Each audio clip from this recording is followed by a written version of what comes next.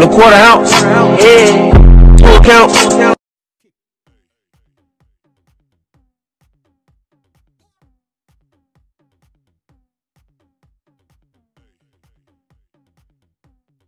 guys, what's going on?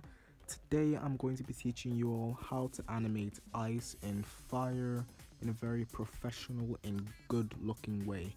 Now this animation I'm making here isn't quite done yet, so I'm just going to quickly finish that and then we'll get on into the tutorial. Everybody shake it, baby.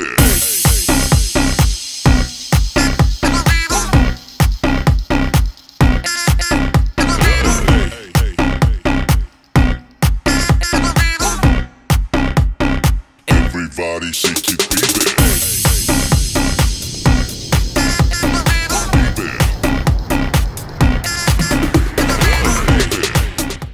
Now I've been requested several times to make a tutorial on different sorts of effects, and I thought, hey, why not start with ice, because that seems like it's going to be one of the most challenging, because there are a lot of mistakes to be made, and if you don't put time and effort towards this, you're not going to achieve it.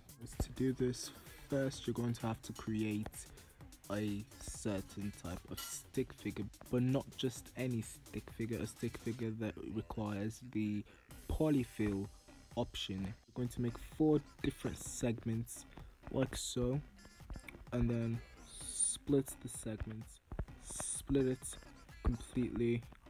Once you're done splitting all the segments and they look kind of like this now, wonky and stretchy, you're going to go to the polyfill option and fill it up with the polyfill.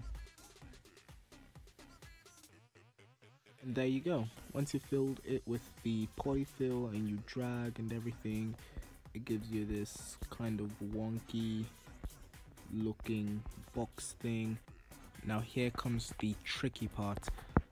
To actually achieve this whole ice look, it's going to be a bit tough because the polyfill option, when you're using it, it's very hard to use. Any slight movement can make the whole ice just fall apart and it looks like trash. Take your time, and you can also add new edges to it. Frame 30 wasn't in frame 29. I added it, and once you add it, you don't forget you have to move every single point of the ice. I did it again here for this third ice block. As it popped out of the ground, it started to grow gradually bigger, and eventually this popped out from here. It doesn't have to be perfect, and it's going to be a bit tough bringing something like this out, because if it's not positioned the way mine is positioned, when you move something exactly like that, this happens. Something like this could happen because it is polyfill and it is very wonky. When you're trying to animate ice, it grows bigger and bigger and bigger until we have our beautiful ice animation. This tutorial is a bit short, I know, but I felt I needed to do this because I've seen a lot of comments about it, and I know there are a lot of people there whose OCs have ice as a quirk, and I'm sure you guys really needed this. Anyway, if the video helped, don't forget to subscribe, drop a thumbs up, and share the video with other animators who need help out there.